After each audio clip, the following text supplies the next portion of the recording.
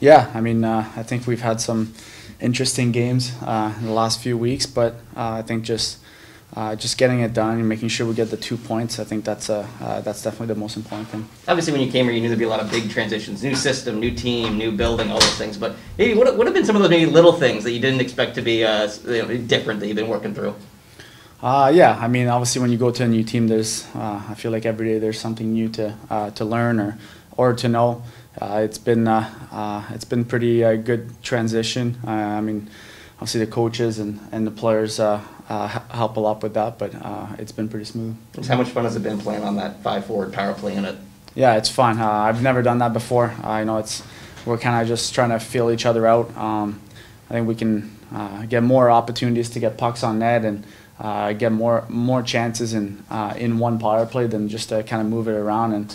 But we're just getting a feel to it. We're trying to work on our chemistry with all 5 guys, and we just got to keep working at it. You guys are in a good spot in the standings. You know you've got a good team. You've played a ton of big games in your career. At this point in the year, what are the biggest habits that you need to key in on, focus on? Yeah, it's very important. I mean, when you have 10 games left to play, it's very important to keep building on what you're doing and make sure that how you're playing, it's you don't have to think about it. You just go out there, play the game, and you know, one thing about here, it's just we go out there and have fun, and that could be one of the reasons why we're successful. So we have everybody playing great right now. We just got to keep rolling. So one of the team's big goals down the stretch, I'm sure, was like incorporating the new guys, finding chemistry, all that kind of stuff.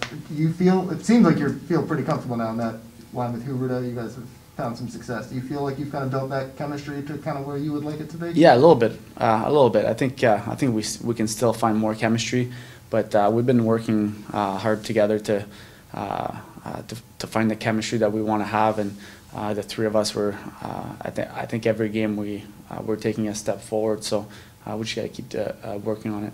I mean, you had playoff battles with Patric Hornqvist when he was in Pittsburgh. I mean, now having him as a teammate, the way he plays the game, how good is it to have that guy on your team in a playoff push like this? Yeah, I mean, he does the little things that maybe not a lot of people see, especially around the net. He finds ways to get a tip, to find a rebound, or on the D zone, he always makes the right play. So when you have a guy like that, a veteran player that's played a lot of big games in his career, I mean, it's great for the team. And then just your experience playing against him in the playoffs too. I mean, he's one of those agitator guys sometimes. I mean, did you have problems with him when he was in Pittsburgh too? Yeah, I had a lot of problems. I mean, we went at it a few times, but I mean, makes the game a little bit more fun. And but like I said, he's played a lot of big games in his career, and to have that kind of veteran guy in the locker room to get the boys fired up or to just calm down things. I think he's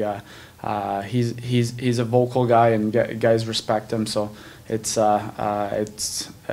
really good when he's being vocal in the game. The other day he said you're like a shorter Barkov. Is that a compliment or an insult? Yeah, I told him to, instead of calling me a shorter Barky, hopefully he can call Barky a bigger G. So it didn't go very well, but you know, you just got to roll with it.